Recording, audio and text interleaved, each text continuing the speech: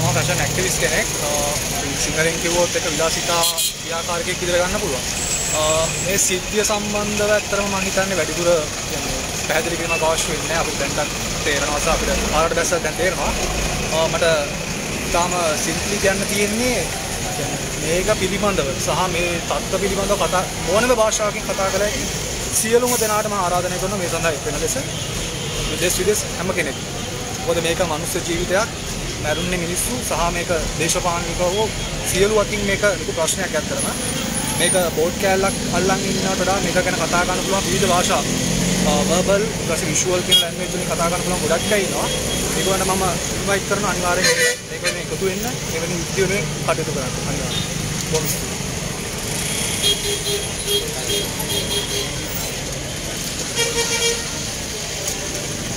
අපි දන්නවා අද අප්‍රේල් 20 හෙට අප්‍රේල් 21 වෙනිදා අපි මුළු ලංකාවක්ම කම්පණයට පත් කරපු මුළු ලංකාවක්ම අඬවපු මිලේච්ඡ පාස්කු ප්‍රහාරය සිද්ධ වෙලා හෙට දවසට අවුරුදු 3ක් වෙනවා. මේ අවුරුදු 3 ඇතුළෙම අපි දන්නවා මුළු ලංකාවෙම මේ ජීවිත බලහත්කාරයෙන් අහිමි කරපු අපේ අහිංසක අපේම සහෝදර සහෝදරියෝ වෙනුවෙන් අපි හැමෝම එකහෙලා ඉල්ලා සිටි එකම එක දෙයයි. ඒ තමයි බලෙන් උදුරගත්තු කිසිදු වරදක් නොකරපු මේ අහිංසක අපේ මිනිස්සු වෙනුවෙන් යුක්තිය ඉෂ්ට කරන්න කවුද මේ පාස්කු ප්‍රහාරයන් පිටිපස්සේ ඉන්න ප්‍රධානීන්, කවුද මේකට වගකිය යුත්තන් කියන අය හොයලා උන්ව නීතිය ඉදිරියට ගෙනල්ලා මේ මියගිය අපේ සහෝදර සහෝදරයන්ට යුක්තිය ඉෂ්ට කරන්න කියන එක. හැබැයි මේ පාස්කු ප්‍රහාරයේ නින්දිත විදිහට පාවිච්චි කරලා බලයට ආපු මේ වර්තමාන ආණ්ඩුව තමන්ගේ බලයට මේක පාවිච්චි කරා විතරයි. හැබැයි අද වෙනකොට මේ වෙනකොට අවුරුදු 2019 අප්‍රේල් 21 වෙනිදා ඉඳලා හෙට වෙනකොට අවුරුදු 3ක් වෙනවා. තාමත් මේ වින්දිතයන් වෙනුවෙන් කිසිම සාධාරණයක් ඉෂ්ට කරන්න මේ ආණ්ඩුව අපොහොසත් වෙලා නෙමෙයි මේ ආණ්ඩුව පැහැර හැරලා තියෙනවා. අපි හැමෝම දන්නවා මේ වෙනකොට ඇයි ආණ්ඩුව එහෙම කරේ කියලා. ලේ මතින් බලයට ආපු ආණ්ඩුවක් කිසිම වෙලාවක මිනිසුන්ගේ පැත්තෙන් හිතන්නේ නැහැ. මිනිසුන්ගේ ජීවිතවලට කිසිම වටිනාකමක් නැහැ. මිනිසුන්ගේ ජීවිතවලට උවමනා වෙන්නේ තමන්ගේ බලය පවත්වාගෙන යන්න විතරයි. ඒක තමයි අපි ඊයේ රම්බුක් කරන දෙද්දක්කේ ඒ මිනිස්සු රම්බුක් කරන මිනිස්සු ඉල්ලුවේ වෙන මොකක් නේ තමන්ගේ මූලික අවශ්‍යතාවයන් ටික ඉෂ්ට කරගන්න ඉඩ දෙන්න කියලා. හැබැයි ආණ්ඩුව ඉතාමත් මිලේච්ඡ විදියට ඒ අහිංසක තමන්ගේ ඉල්ලීම ඉදිරිපත් කරපු අපේම මිනිස්සුන්ට වෙඩි තිබ්බා. අපේ එක සහෝදර අපි දැනට නිශ්චිතවම දන්න විදියට නම් එක සහෝදරයෙක් අපි දන්නේ තව මේ තුවාල ලැබලා ඉන්න කී දෙනෙක්ගේ ජීවිත අහිමි වෙයිද කියලා කියන්න තියෙන්නේ මේ වෙලාවේදී.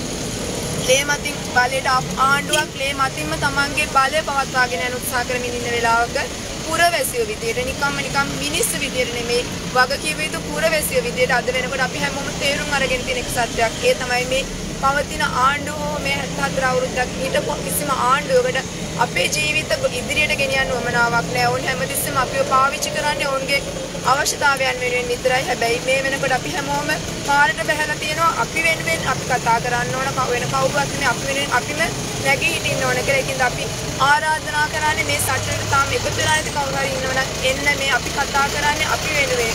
මේ පාස්කු ප්‍රහාර විතරක් නෙමෙයි මේ විවිධ අවස්ථාවලදී අපේ සහෝදර සහෝදරි විශාල ගණනක ජීවිත නැති වෙලා තියෙන විශාල පිරිසක් අතුරුදහන් වෙලා තියෙනවා. ඕන් වෙනුවෙන් අපි මේ හැමෝම හඬ නගන්න අපි හැමෝම එකතු වෙලා එක හඬෙන් ඕන් වෙනුවෙන් යුක්තිෂ්ඨ ඉල්ලා සිටිමු. එහෙම විතරයි අපිට ඕන් වෙනුවෙන් සාධාරණයක් ඉෂ්ට කරන්න වෙන්නේ. ඒ වගේම හෙට දවසේ මෙවැනි මිලේච්ඡ ප්‍රහාරයන් සිදු නොවෙන්න මෙවැනි ආකාරයට අපේ අහිංසක මිනිසුන්ගේ ජීවිත බිලි නොගන්න තැනකට මේ රටපත් කරන්න පුළුවන් වෙන්නේ.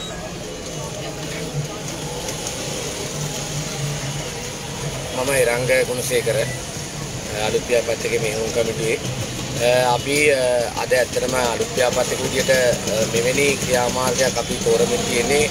ඔබ දන්නවා අපි පිටිපස්සේ තියෙන ප්‍රධාන හෝටලයක්. මේ ප්‍රධාන හෝටලේ මීට අවුරුදු 3කට ඉස්සෙල්ලා පිපිරීමක් සිදු වුණා.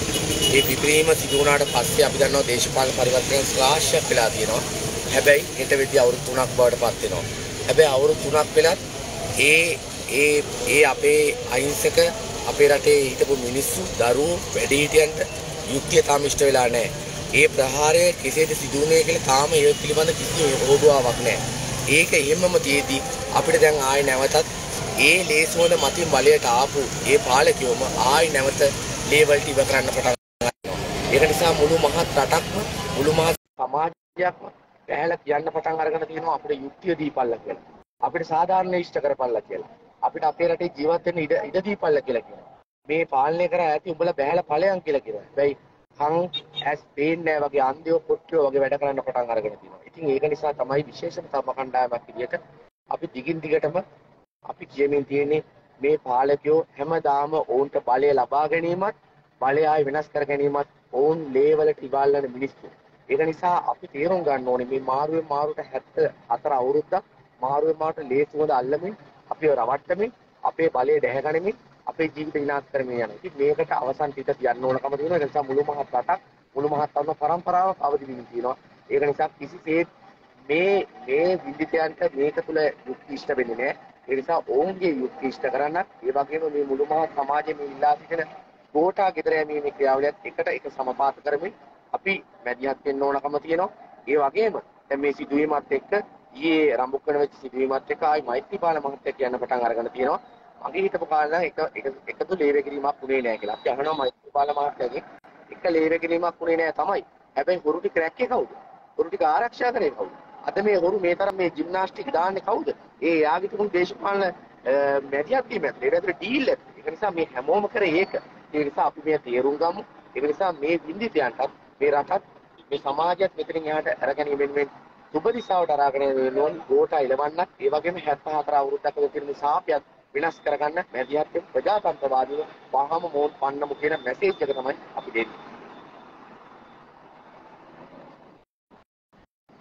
I am Chaturang Abesingha, representing Alut Piapat New Wings organization. Today we are gathered here to want to remind people and the government that you have not been able to bring justice to the people who died in 2019 Easter attack. So anyone who's understanding the gravity of the problem and then how the sequence of activities has took place since 2018, the 52-day government and how the security was compromised, and then when there was enough intelligence to stop this, and why these officials did not act on the information that was given, who gave the information, what was the political message at that point, even not only in Sri Lanka but even in India. It was a racist narrative that they were building up for years, and the pinnacle of the outcome was Easter attack. So this Easter attack was a political act, and then there was a political transfer. So if you read history globally, how the governments and the power has changed, these kind of incidents have happened. So there's enough evidence or enough facts for people to think this can be a political conspiracy, and for you to think there is enough people in this country who's fighting against that. One such person is Shehan Malak, who was brave enough, young a person who came out and did his own investigation. Now even the Catholic Church, Honorable Cardinal, is also in the view that this has been a conspiracy. So what we are trying to say is this country is full of injustice, and there is no possibility these governments, the current government and the government that has been there, will bring justice. So this Easter attack cannot happen with a few people. Now the investigations, the government is saying that all the evidence is with the video that Saharan released. Actually, if the information was with the video that Saharan released, there was no reason for 3 years of investigation. So this is a bluff and a false outcome that the citizens of this country will still have to keep fight for this justice. So if you want justice for the people who lost their loved ones, we need to take this government away now, and we need to ensure that there's a government or people who's genuine enough to act law and implement one law in this country. So what we want to tell the world is that even the law can be blind. The nature has spoken. This now government never had even a single month which can breathe easily. It is the curse of this Easter attack. So I invite all the youth, think logically, look at data, look at information, and understand how these things happen to gain political power. Thank you.